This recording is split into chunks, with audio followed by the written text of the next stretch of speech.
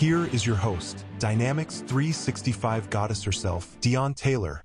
Hey guys, Dion Taylor here. Are you utilizing Dynamics 365 Customer Service to send emails with attachments to your customers? If that's the case, then you don't want to miss this video.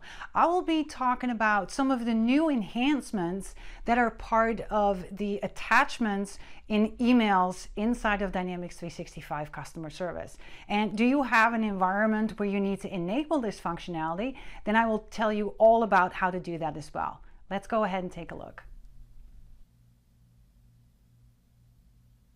So first, let's take a look what that attachment experience was before this new update, right? So you can kind of see here, I have 4 attachments. It looks a little bit bland. I can select 1 or 2, or I can click here on select all and then unselect them. If I click that again, I can sort, right? As you can see here, and I can create a new attachment. If I click on this, this will allow me to grab one or multiple ones and just upload them to here very, very quickly.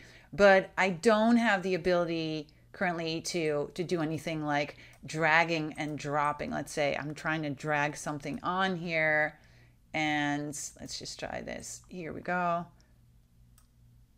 Right, and even if I click that, nothing really is going to happen here.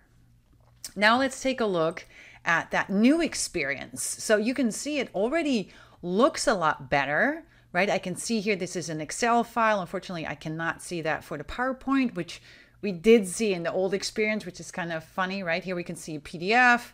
I can actually move back and forth between all of those attachments, right? And then you can also see here that I have the ability to add an attachment.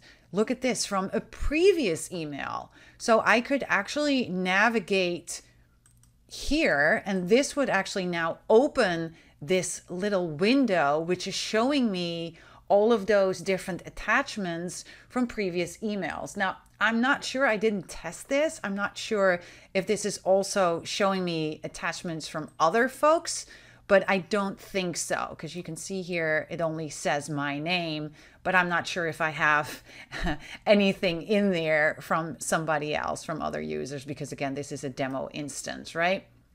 And then I can just go ahead and say, oh, I want to attach those guys. Let's just go ahead and do this guy, these 2. I'm going to say attach. And it's now just going to add those, right? You can see now I have 19. It's going to add them here to my email. So that's a really nice way to add attachments, right? The other thing I can still do is, right, I can select all attachments. I can also just, you can see that here, I can copy an attachment. I can delete an attachment. And if you copy it, you're probably going to be able to attach it to another email. That's what I'm guessing. And then of course we can download it. We were able to do that previously as well.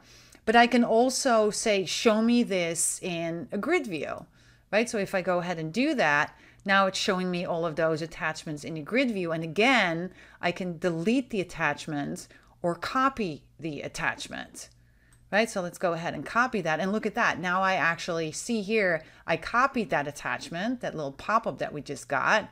And then can I paste the attachment? It looks like I can. And there you go. Now I have added one attachment. So you can kind of copy and paste between some of those emails as well, which is really, really nice. Now we already had the ability to export these attachments to Excel. And this is actually then going to show us the attachments in that Excel file. And let me just move this. And as you can see also, right, the file size in bytes, but we already had that. It's still kind of nice to be able to pull that up. And then lastly, if I wanted to go ahead and drag and drop something. So let's just go ahead. Let me just pull up here my folder. So here's my folder. It's really tiny, but let's just say I want to attach that. Look at this. I can just go ahead and copy that over, and boom, it has now, let's go back here to my tile view, to the last one.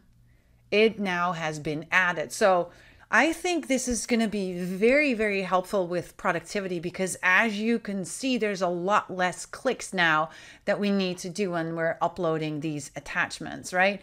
We can select attachments from previous emails. We can copy and paste it from other emails, and we can also drag and drop. Now, if you have an environment that does not have that new experience enabled, you can actually enable that yourself. So I tried this on an environment where when I was setting this up, I selected to only install sales, Dynamics 365 sales. And I was actually able to configure my email form so I get the new experience. So let me show you how we can do that.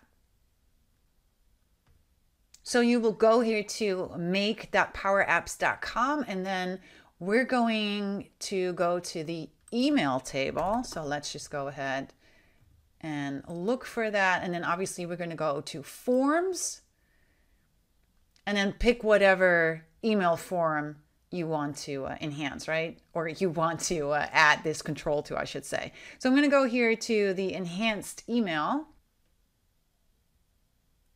So it's kind of hard to see, but where this flow button is, that's actually where the attachments grid is. So what we're going to do here is we're going to go and scroll all the way down until we get to components. And we're going to go ahead, and you can see here, this one is deprecated, right? So we're going to get rid of that. And then we're going to click again on components. And what we're looking for is this attachments control. Now, if you don't see it here, you can actually click here on get more components, and then you're going to search for that attachments control. And then you're going to click on that. So let's say it's this guy, right? I'm going to click here on add, and that will now make it show up over here. Now, again, we're going to do the attachments control. So I'm just going to go ahead and click on that. And then there's nothing else I need to do. I'm just going to click here on done. And then I'm going to save and publish. So let's just give it a second while it does that. All right, so it saved and published this change. So let's go back to the form and take a look. Okay, so let's do a refresh here now. And sometimes you even have to do like a hard refresh. And that's it. Now I see my new attachments control here, and I can just go ahead and start using it. I hope you enjoyed this video, and if you did, don't forget to hit that like button. Also, don't forget to subscribe so you'll never miss another video again.